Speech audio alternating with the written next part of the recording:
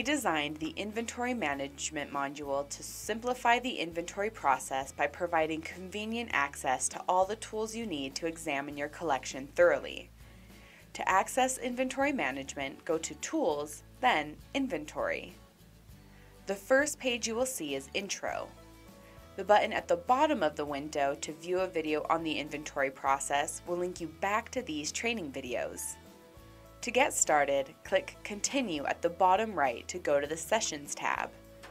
This is where you will be creating inventory sessions.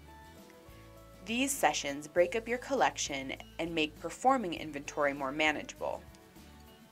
However, you do have the option of inventorying your entire collection in one session. To create a session, either click the Create a Session button or the plus sign at the bottom left of the Sessions pane.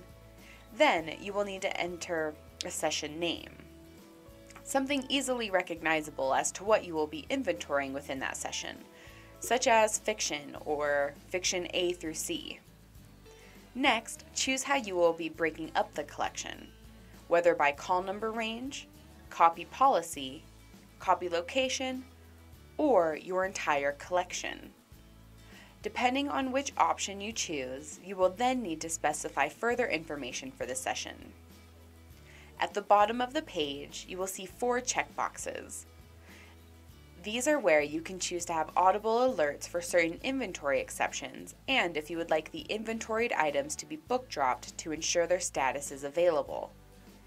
Lastly, click Save at the top right of the window.